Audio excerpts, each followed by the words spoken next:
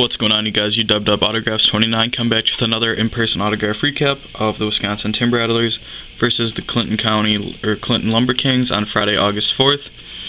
Definitely was a good day for autographs. Got a lot of guys knocked out on cards. Season's coming to an end, so I'll show you what I got. First guy I got on team set was Jonathan Okendo. He had originally got moved up to Carolina, and then Weston Wilson and him flip-flopped, so he's back in Wisconsin.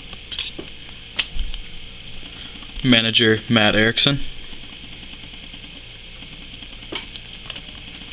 Hitting coach Hanley Stacia. And believe it or not, the hardest guy on the team set, trainer Jeff Paxson.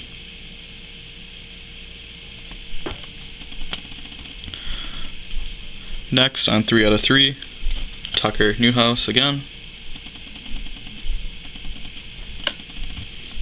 2 and 3.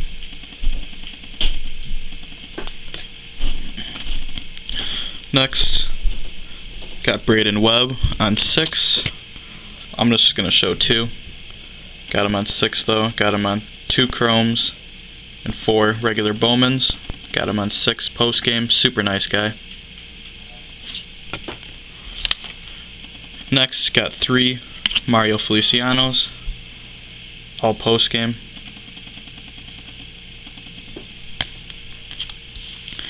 Got Demi or Maroy on 3.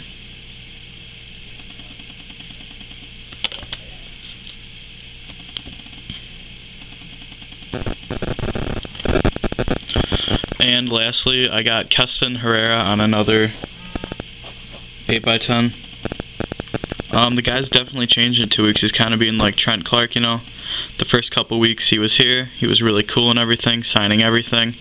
And now he's basically down to doing 1 to 2 per, and doesn't really talk anymore when he signs, but at least he still signs for right now. So gotta get him while he's still here.